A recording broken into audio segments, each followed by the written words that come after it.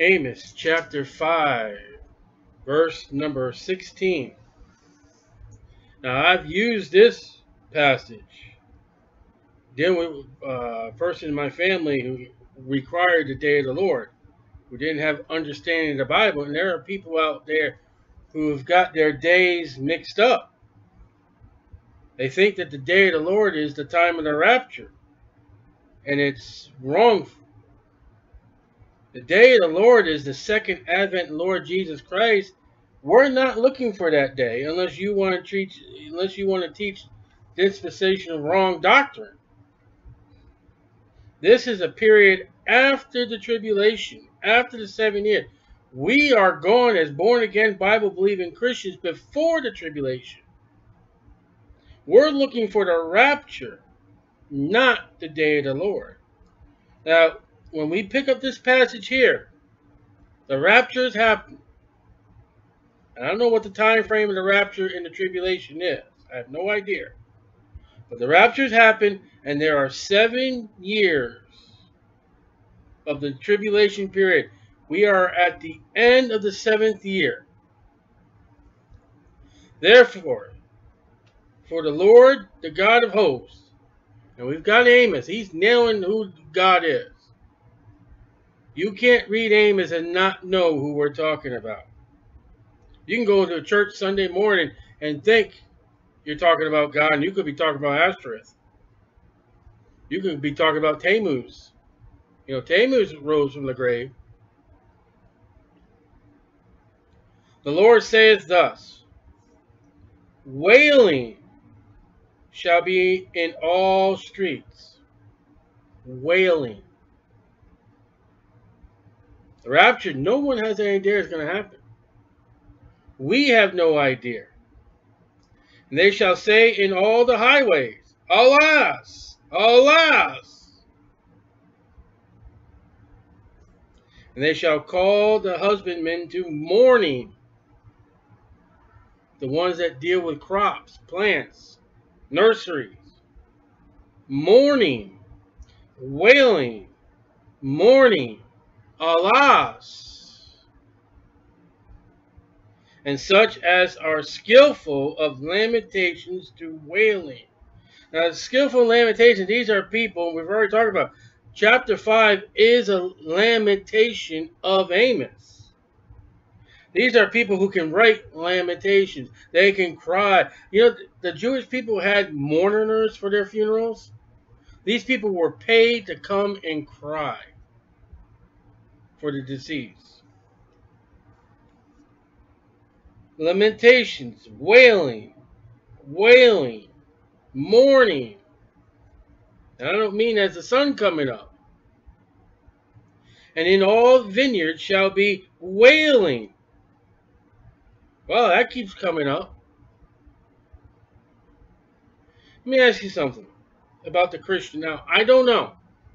I don't know if we're going to recognize each other in heaven. I don't know if we're going to recognize each other in the rapture. But let's say, for instance, if you will, if you do. Are you going to be wailing and mourning that you see your loved ones there in the clouds? And then the next step is you'll be moving to Jesus Christ? Now, maybe the worldly Christians will be wailing. Give me a little more time, Jesus. Okay, let's say we don't know our loved ones when the rapture happens. I don't know. I have no idea. Are you going to be wailing because you finally seen Jesus Christ? Is that going to be a time of mourning?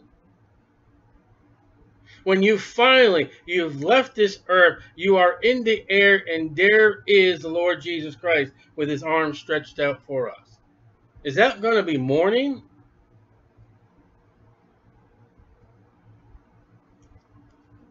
I don't think so. Man, that's just the beginning of my greatness. Except for the judgment seat of Christ, where I will suffer loss. Everything else is going to be glorious, wonderful, and excellent. At that point, I'm going to get a body that's never going to suffer anymore. At that point, later on, Revelation 21 and 22, I'm going to have all the tears wiped away. The only 2 times bad after the rapture for the Christian is when you suffer rewards at the judgment seat of Christ, and you do see loved ones get passed off in the lake of fire. Those are only two bad times that you will have after the rapture. Other than that, you are with the Lord Jesus Christ. It's a time of mirth. It's a time of celebration. It's a time of love, not wailing. For I will pass through thee, saith the Lord. Okay. That's not the rapture. Jesus Christ is not going to step on this earth and go, okay, yeah, you're mine, you're mine, you're mine. No. The trump's going to blow and we're going. We're going to meet him. 1 Thessalonians chapter 4 says. Okay, now this is the verse that I had. Whoa. Is that a good word? I mean, it's old English. You see a child about to run out the street and here comes a car. Whoa!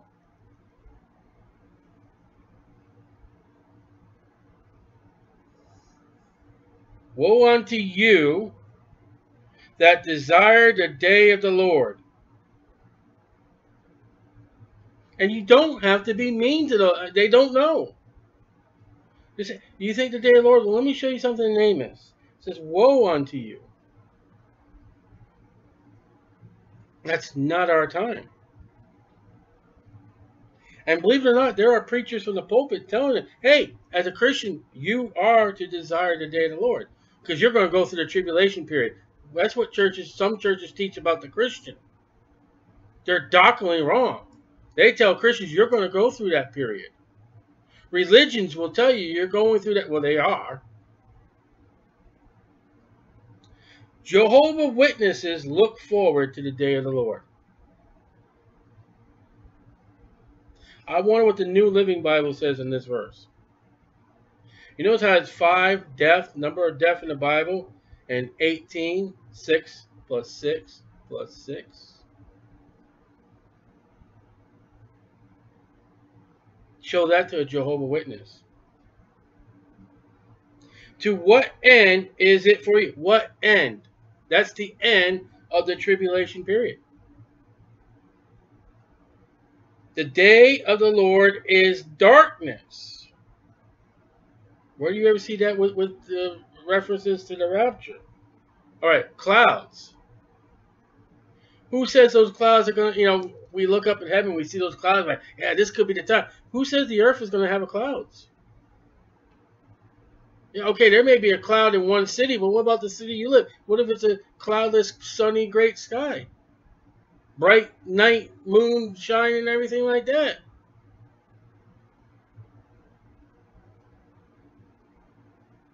It may be clouds that this earth will not see. But it says darkness and not light.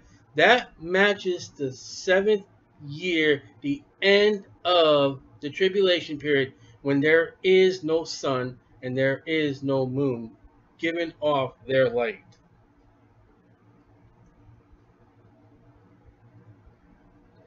As if a man did as if a man did flee from a lion. Ah!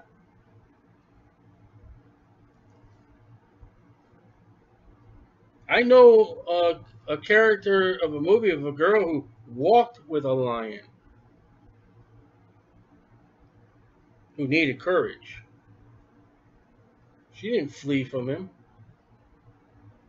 Trying to get you a little adapted to it, aren't you?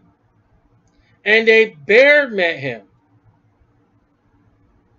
David said he got victory over a lion and a bear. But here's a guy, he's running from a lion, and he gets right into a bear. You're having a bad day.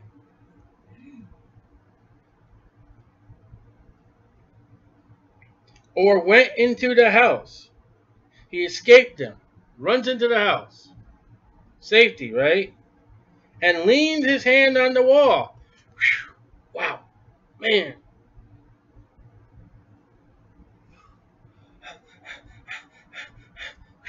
My life is spared. Oh, man. And leaned his hand on the wall, and a serpent bit him. lion, bear, serpent. Is that something you're looking for at the rapture? Those are three animals that show up as a classification for the Antichrist. You know what Amos is saying? You think you ran from Satan? All right, maybe. The bear got you. Or maybe you escaped the bear. Maybe. But then that old wise serpent, Satan, bit you.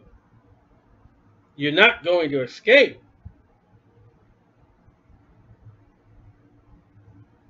Unless the sure mercies of God.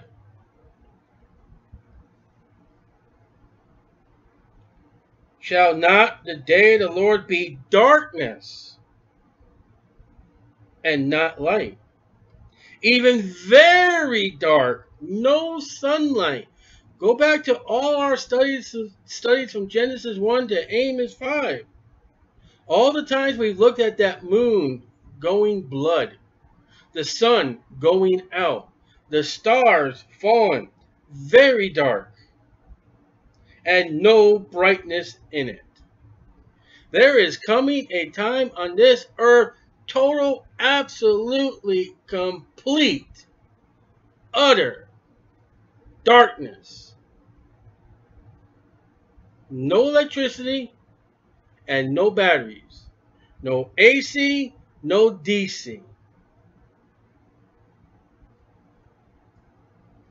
That is not the rapture, my friend. The rapture is going to be, you're just going to go on just like you're doing, then boom, you're gone. Now watch this one. Now we got to read these verses now all together. Ready? Let's read these verses together as one. Now we're going away from the day of the Lord. Let's read these verses. Amos. It's right into Israel. The northern tribe, where not one king has ever done right. I hate. That's God speaking. You wouldn't think God hated anything with today's modern preaching, would you?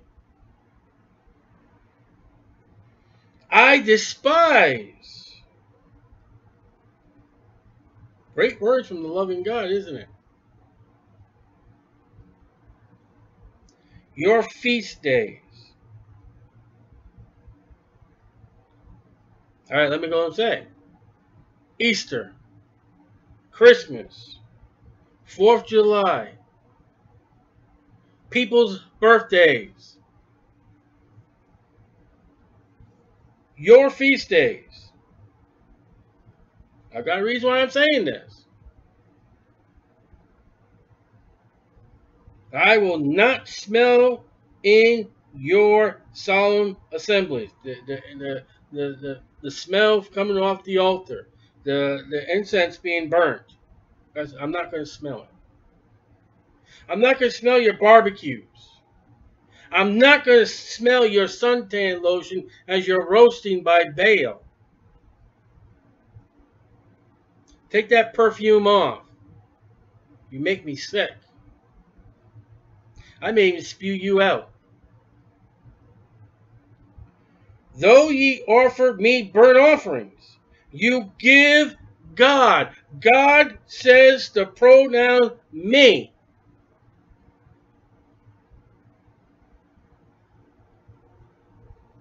God says, though you offer me burnt offerings and your meat offerings, I will not accept them. Cain offered God an offering to God. And God says, I don't approve. And Cain thought he was doing perfectly right. As thousands, if not millions, of Christians today. Especially with this time coming up as Easter.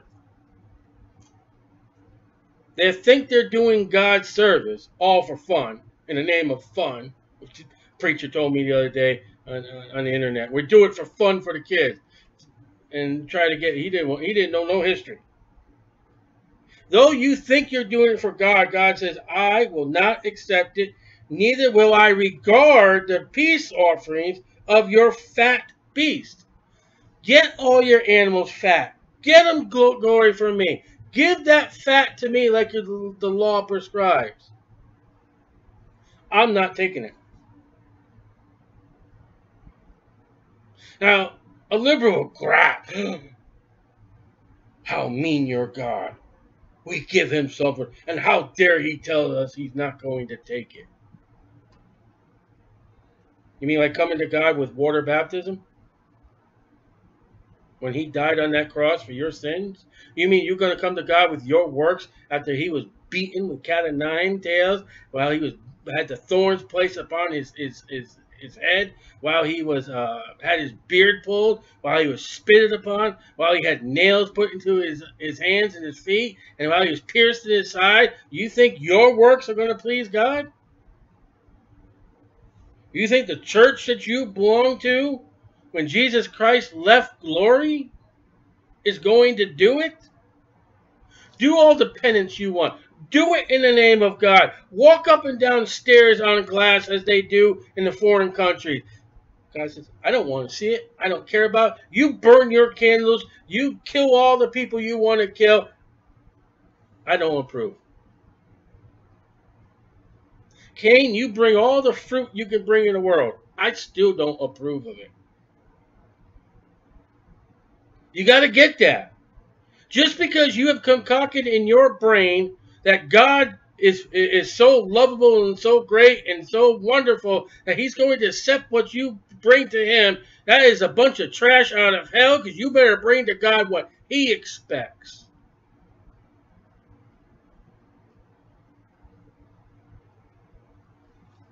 Take thou away from me the noise of thy songs. Oh, we sing to Jesus in our churches. Yeah, songs that have nothing to do with Jesus. Songs that violate the scriptures. More world and more fleshy. Fooling around with the song. God says, take it away. I don't want to hear it. That's the God that liberals don't like. That's the God that these modern churches don't like. That's the God that's not preached. For I will not hear the melody of your viols. Ooh.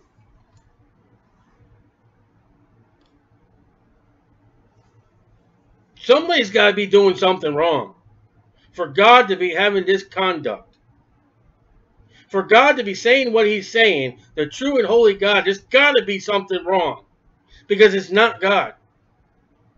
If I go out and sin, it's not God's fault. It is my fault. My lack of patience is not the Lord Jesus Christ. It is me. And when God says, I'm not going to accept it, I'm not going to take it, why don't you just stop it?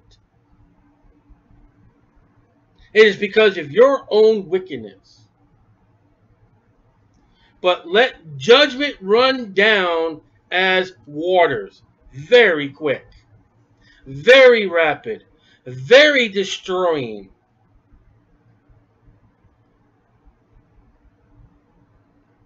I've got to see a small waterfall in action. And the great destruction that it has caused, and the great peacefulness that it has. And righteousness as a mighty stream. Psalms 51 verse 6. God is going to overflow all these people with righteousness. But they ain't got it.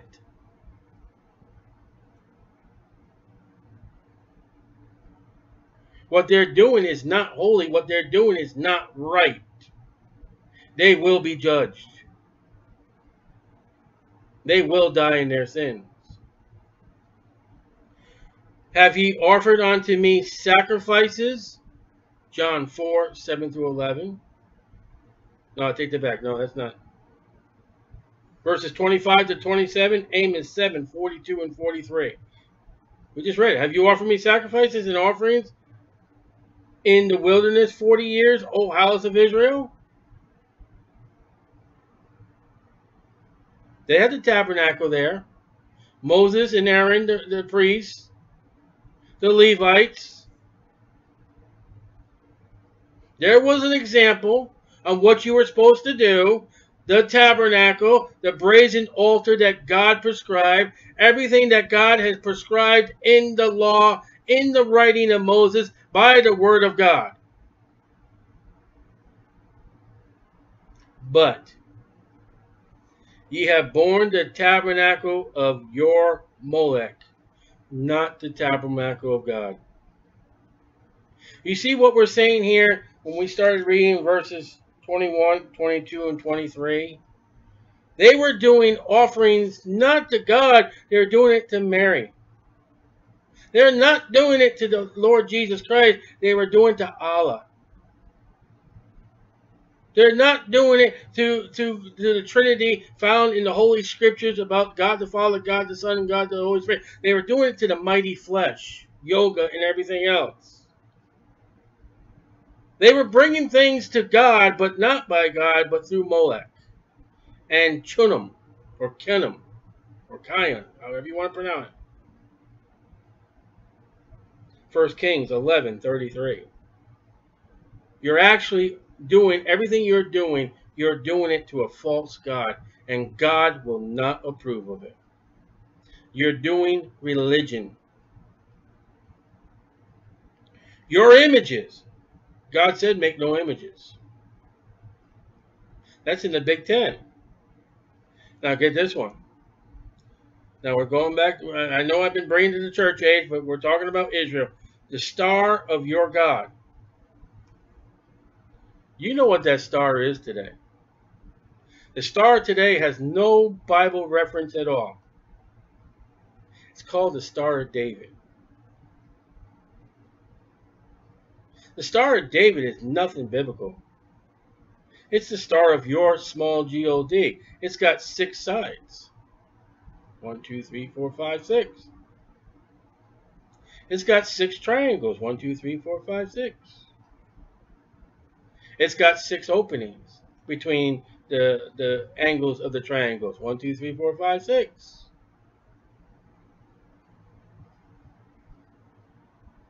That star is not the Star of David, it's the star of your God, which ye made to yourselves. Now, a lot of people just hate what I just said. I don't care. That's what the Bible said. The Jews made that star. That star was made by them, not made by God. Now, if Israel was going to have any kind of symbol that would represent them as a nation, it would be the stars, the sun and the moon as Joseph's dream. It would be a serpent becoming a rod, Moses. It would be a sign of leprosy, Moses sticking his hand in the side and pulling it out. It would be a sign of water turning to blood, Moses' introduction to the Israel. It would be a vast sea being opened up for their redemption, Moses leading the children of Israel out of Egypt. It would be a lamb slain with his blood upon the 3 posts of a door, the night that God redeemed Israel, the book of Exodus. It would be a sword that got them into the land by Joshua, by Gideon, the sword of the Lord. In Hebrews 4:12, the word of God is as a sword, quick and powerful. It could be any one of those references, but it's not this kind of Star of David. Therefore, with all your worship of not me, but religion, Israel, and this happens, will I cause you to go into captivity. And they do. beyond Damascus. That's funny how Damascus keeps showing up. Did you read where Damascus, Paul's on the road to Damascus. Israel's going to go beyond Damascus. The northern tribes. Saith the Lord, again, whose name is the God of hosts.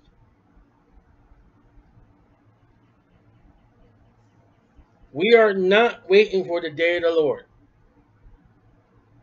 No one is waiting for the day of the Lord.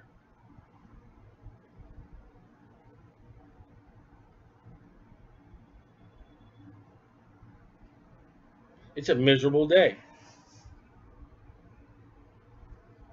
And when you sacrifice to gods, thinking you can think you're doing it to God, but you're deceived.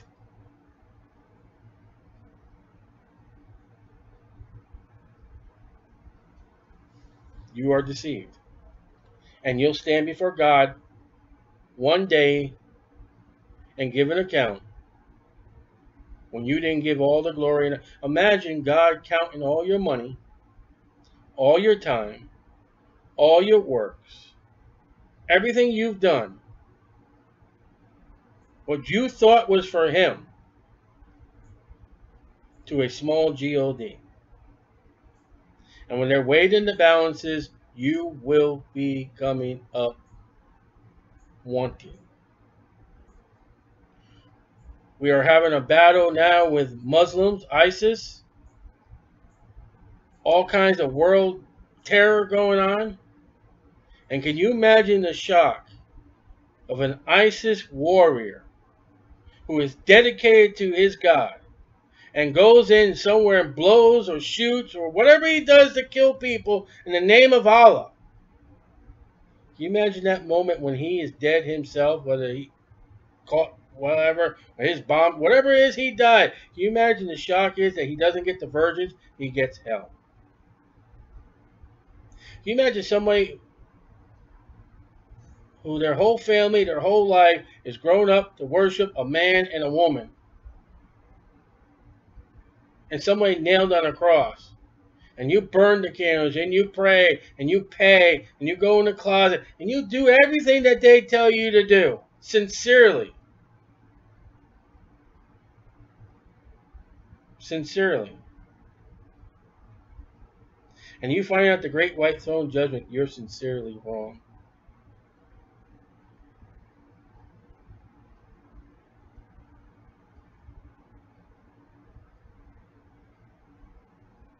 When God has written a book that is published, you can buy it on the internet. You can't buy it on the internet, it's on the internet. And in the pages of His Word, He will tell you how and what you need to do to be saved. You can come across these videos, and I put on my videos the message. What must I do to be saved? Believe on the Lord Jesus Christ, and thou shalt be saved. Now, you can receive that, or you can reject it.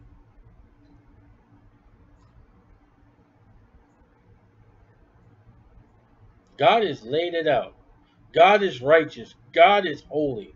God sent Amos, hey, Israel, wake up. Israel never woke up. He tells us Christians, go ye in all the world and preach the gospel. We go out there, bring the gospel to them, however the Lord wants us to do it, how to do it, way the Bible performed us to do it. And you're left with a choice. Everyone has that choice. Believe on the Lord Jesus Christ. There is no name given amongst men whereby ye must be saved. No other name. And Amos ends with, whose name is the God of hope.